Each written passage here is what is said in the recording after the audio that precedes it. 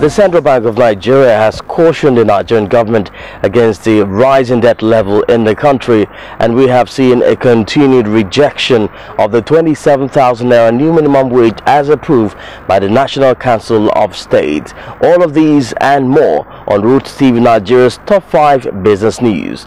Welcome, I am Itogi Moore, edit. Nigerian workers have rejected the 27,000 naira minimum wage approved by the National Council of State. The union was also not comfortable with the federal government's decision to pay its workers 30,000 naira as minimum wage. Recall that the National Council of State at its Tuesday, January 22 meeting approved 27,000 naira as the new minimum wage. Meanwhile, the Asset Management Corporation of Nigeria is seeking new investors to take over Polaris Bank after elections next month and is taking stock of the bank's asset ahead of a sale. Nigerians will vote on February 16 in a presidential election where President Muhammadu Buhari is seeking his second term. Polaris Bank was set up last year to take over the assets of Sky Bank PLC, which collapsed and had its operating license revoked by the Central Bank of Nigeria. The federal government says foreign exchange reserves would have crashed to as low as $2 billion if the Central Bank of Nigeria had not restricted importers from accessing forex for the importation of about 42 items.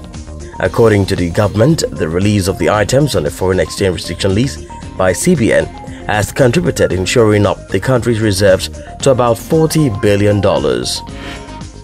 Meanwhile, the Central Bank of Nigeria has cautioned the federal government against the rising debt level in the country.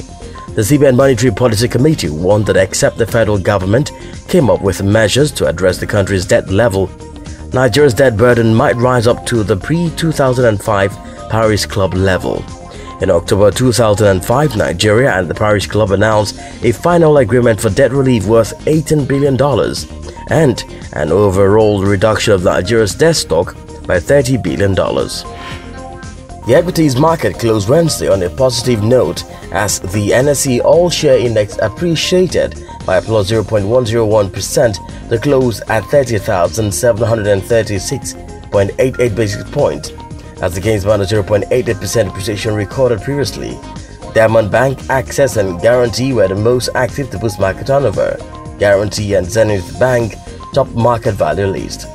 And that's all on our package. Don't forget to subscribe to our YouTube channel and follow us on all of our social media platforms for updates of these and more. I am Itogi Moore, edit. Thank you for watching.